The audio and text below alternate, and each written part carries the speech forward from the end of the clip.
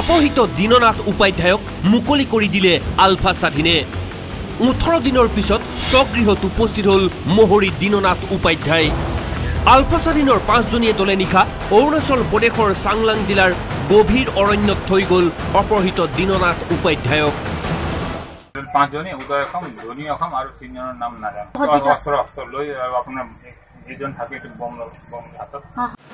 8 জুনৰ দিন 12 বজাত চাহ বাগিচাত কাম কৰি থকা অৱস্থাত আলফা স্বাধীনৰ 5 জনীয়া দলে উপাধ্যায়ক অপহৰণ কৰি লৈ গৈছিল মিয়ানমাৰৰ শিবিৰলৈ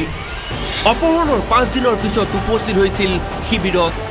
দুৰ্গম পাহাৰৰ মাজেৰে খোজ কঢ়াই লৈ যোৱা হৈছিল উপাধ্যায়ক আলফাৰ শিবিৰত থকা সময়ত কোনো ধৰণৰ শাৰীৰিক মানসিক নিৰ্যাতনৰ সন্মুখীন হোৱা নাছিল উপাধ্যায় 8 জনৰ 12টা 5 হৈছিল 5 জনীয়া দল আহিছিল মোক কৈছে ওপৰত পাহাৰত আপোনাৰ চাৰে মাতিছে বলক ঠিক আছে মই গলো আৰু তাৰপৰা গৈ সিহঁতে ক'লে যে নহয় আপোনাক অপহৰণ কৰিছো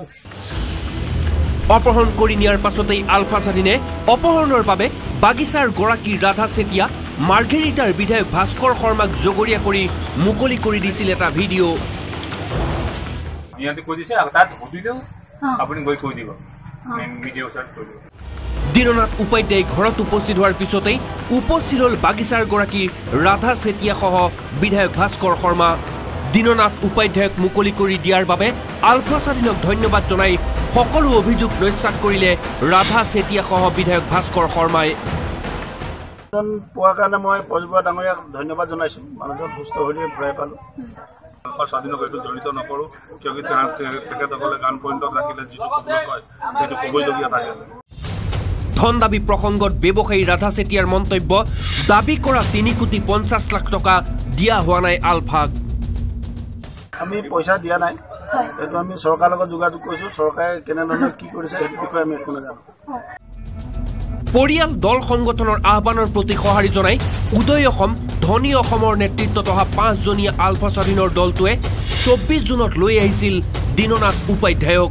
নিশা মুকলি কৰি দিয়া উপাধ্যায়ক ঘৰত উপস্থিত হোৱাৰ পাছতেই আলফা স্বাধীনৰ মুৰব্বী পৰেশ বৰুৱাক ধন্যবাদ জ্ঞাপন কৰিলে পৰিয়াল দল সংগঠনে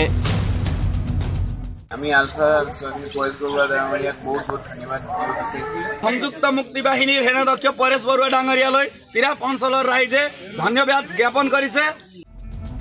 তিনিচুকীয়াৰ পৰা পৰিস্মিতা গগৈ বৰুৱা আৰু দিগবৈৰ পৰা Rina Kakati Gogoi news 18 Assam north east